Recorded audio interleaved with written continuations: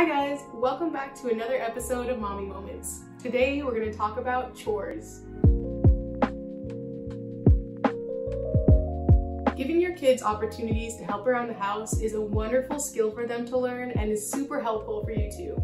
Giving them a chance to do these things gives them confidence, shows that you trust them, and it gives them a sense of independence. It teaches them responsibility and to be aware of themselves around the home. Here's some ideas of ways that our daughter likes to help in our home. She hand washes plastic and wooden dishes. She puts soap in the dishwasher and presses start.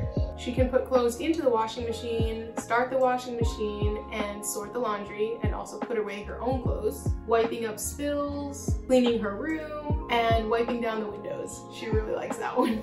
Think of simple things that they can do that are safe and fun for them. They love the chance to replicate what they see us doing in our daily lives. Remember to let your child do the chore without criticizing their work or fixing it after they've accomplished it. This shows that you believe that they can do it and that you recognize their efforts and success. Always make wise and safe decisions for your child. Make sure that they're aware of what they can or cannot touch, such as sharp objects like knives and any chemicals. What is one area you can start with today? An easy way to decide is to just maybe pick one area of the house, such as the kitchen, maybe in their bedroom or the bathroom.